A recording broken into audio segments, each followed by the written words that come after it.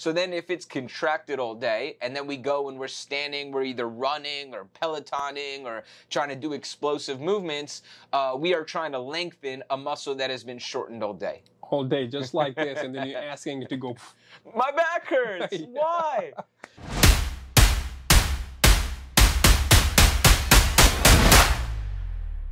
One of the points that I wanted to talk about today was, okay, I bent over to pick up something. I bent over to pick up my child or to grab my dog or to put my shoe on, right? And my back blew out. I had back pain. And what I wanted to talk about today was not that, it wasn't that action that caused your pain, right? It was the other things that we do in our day-to-day that was a cumulative effect that eventually led to the reason that we had pain in the first place. You know what I mean? So maybe your back pain is your symptom, right? But your lifestyle, your lack of mobility, you know what I mean, your sleeping position, your workstation ergonomics are the root cause of your pain. Yes. And as a therapist, right, as a doctor, if I don't assess and work on the root, then I'll just repetitively be working on the symptoms all day, right? Let's take it from a personal training standpoint, right? You have a client, they come in, let's say shoulder for an example. They say, Coach, I have shoulder pain. I can't do overhead pressing. You're doing all of this banded work, all of this mobility stuff. Come to find out, they sleep on that shoulder every single night, right? We don't fix the root. We don't ask questions to get down to the root. We'll never be able to really help these people long term, which in turn affects me. It affects you. Yeah. You know what I'm saying? So this was an important topic. And you know, I'm glad you mentioned that, because when I first started coming in here, and I remember you helping me with my shoulders. Speaking of shoulders, right? Because my lats were too tight. Right.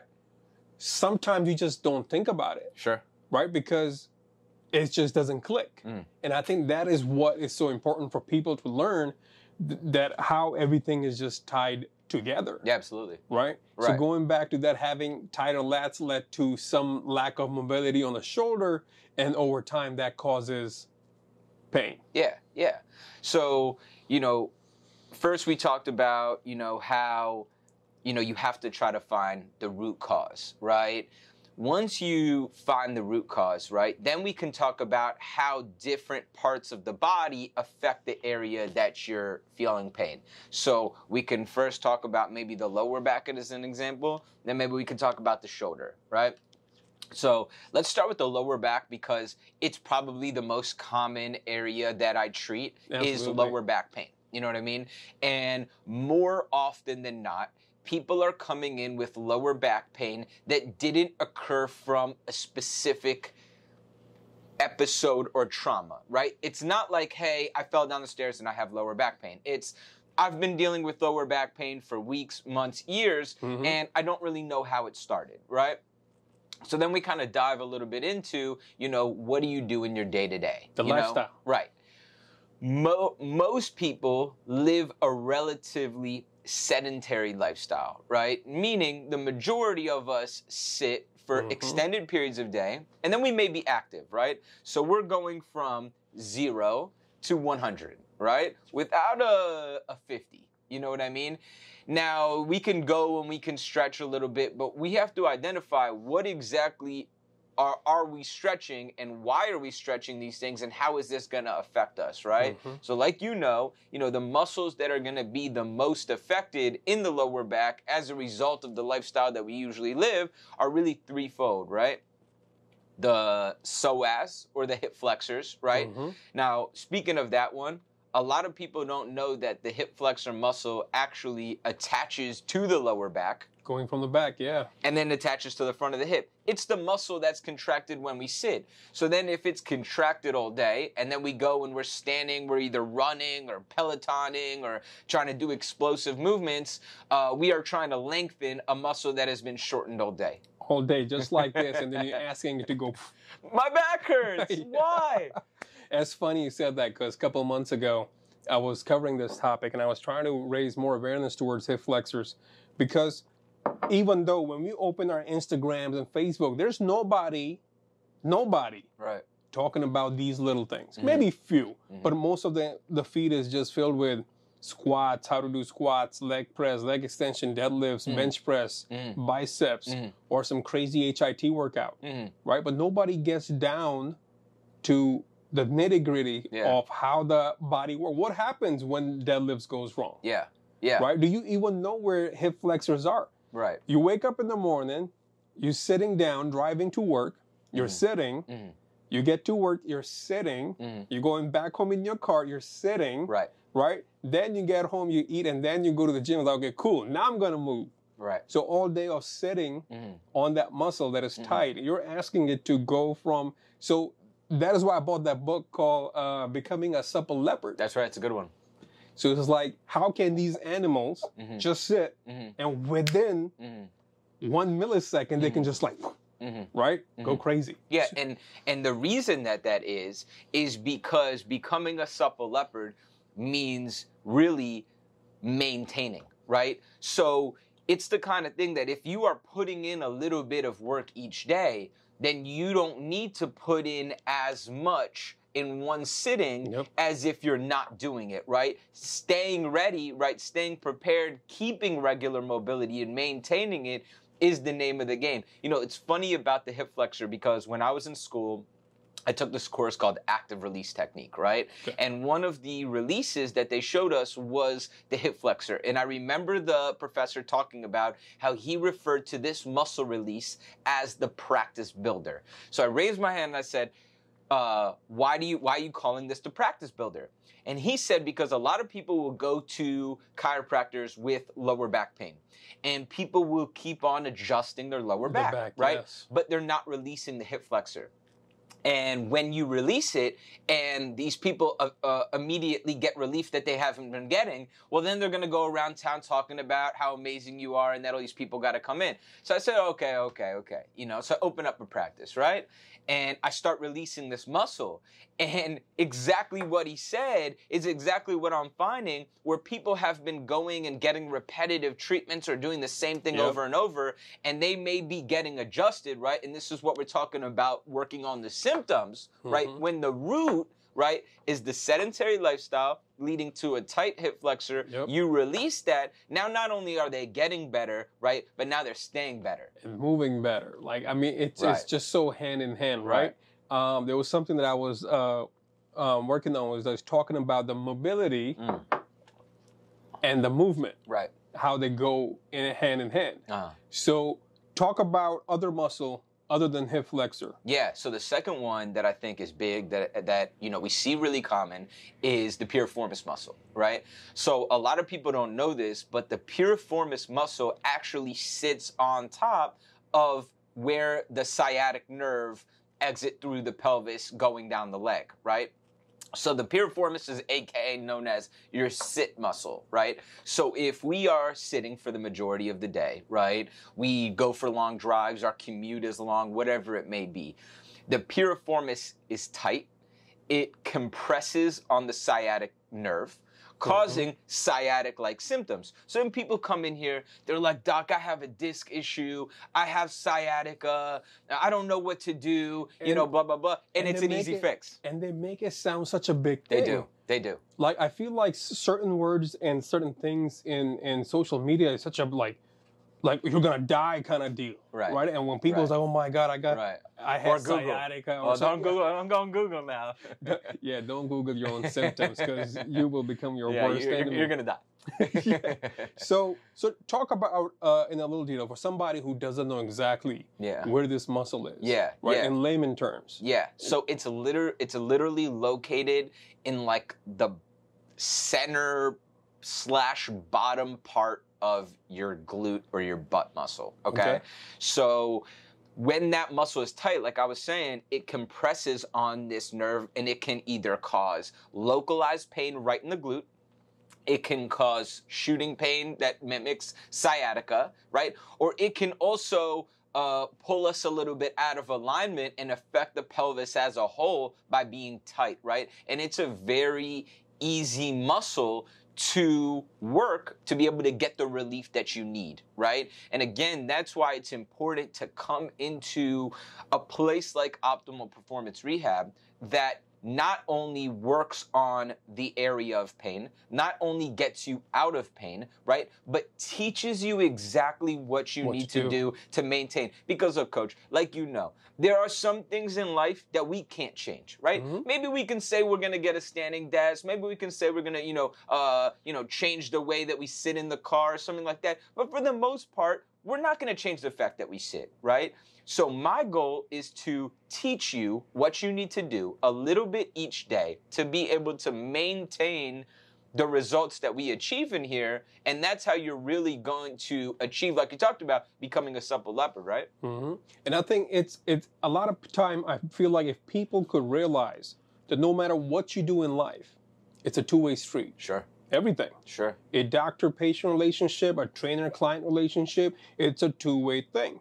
You have to do your homework. Right. Goes both ways. You want to lose weight? Yeah, cool. You train with me 1 hour a day. Even if you were training with me 7 times a week, that's 7 hours out of your 164 or 68 in a week. So what are you doing the rest of the time? Exactly. Yeah. It is actually what you do with the rest of the time that will show you the results. Right. Same thing with you and the patient. They have to do their homework to make sure that they are seeing the results. Because, it's just not fair to people like us when other people don't do their homework and go out there and say, yeah, I did the training, they didn't see any results. It's like, well, that's because you didn't do your homework. Yeah, I established that on session 1, which is, I'm going to do my part. You're going to do your part, and that's how we're really going to get you to where you want to be. Again, it's not just about your symptoms. It's not about, I have pain in my lower back. It's about, why do I have pain in my lower back? How are those things affecting my pain, and how can I fix them? So what will be, I know I might be cutting the script a little bit. What will be an easy fix? Or let's just not call it easy. Right. But let's say for somebody who is feeling a little sciatic pain, what can they do at home to resolve that? Yeah, so what we do is we build you a custom plan. I can't necessarily, while we may give exercises and, stretches on our Instagram and stuff like that, the best thing for you to do is to come in and get an evaluation, right?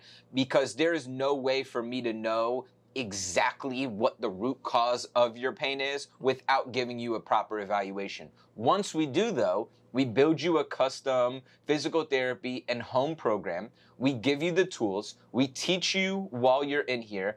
And it's pretty much all spelled out for you exactly how many reps to do, how many sets to do, what stretches to do based on the evaluation that we do. Look, coach, like no 2 clients, no 2 patients are exactly the same. Everybody's structure, everybody's lifestyle is a little bit different, right? So you don't cookie cut your training, right? I don't cookie cut my treatment plans. You know what I mean? Each person is tailored towards who they are, what they're capable of, and what their needs are. You know what I mean? And that's how we really are able to, individually fix each person.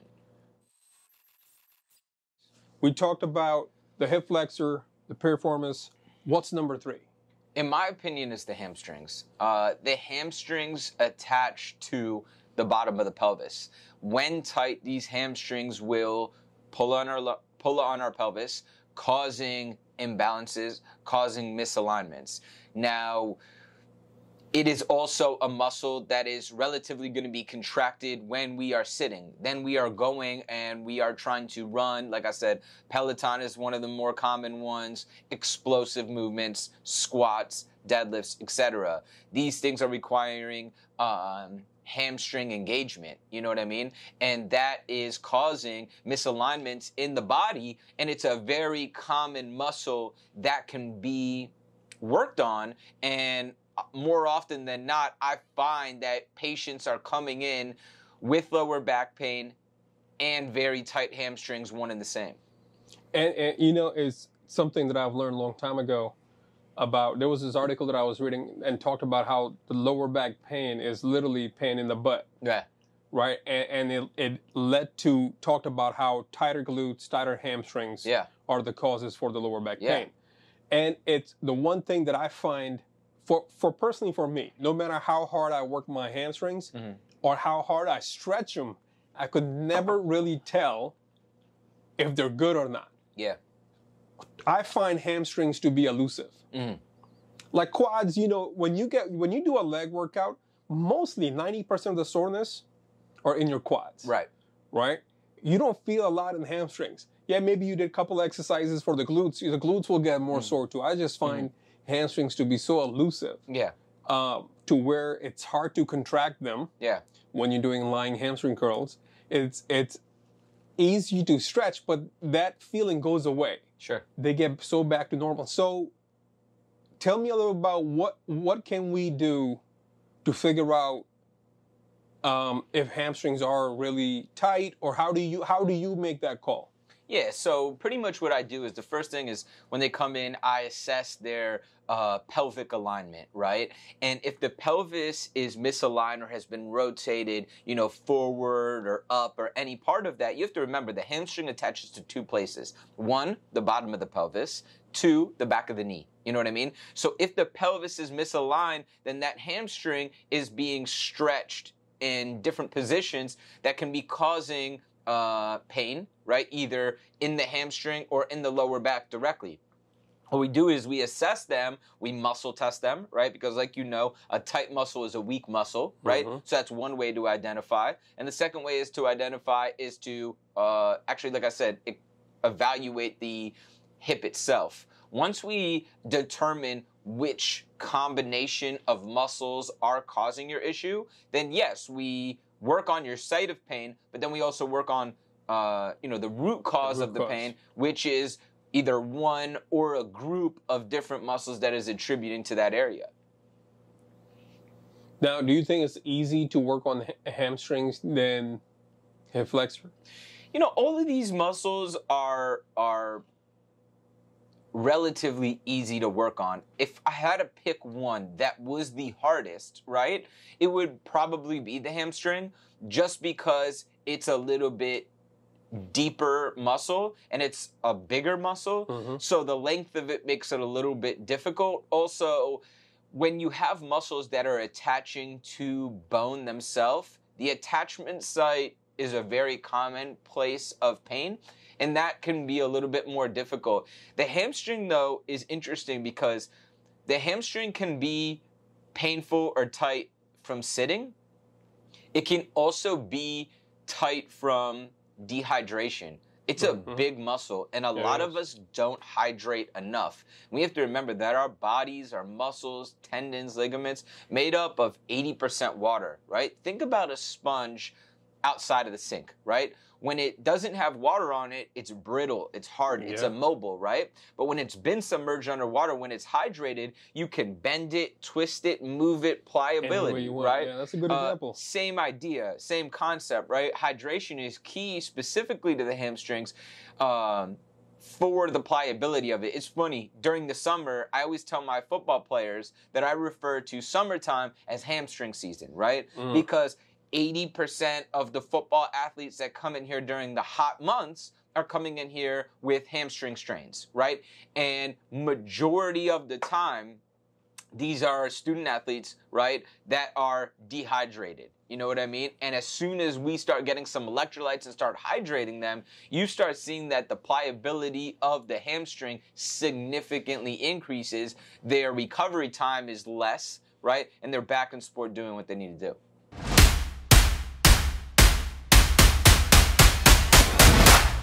Hey guys, thanks for watching. Don't forget to hit that subscribe button, like this video, and we'll see you in the next one.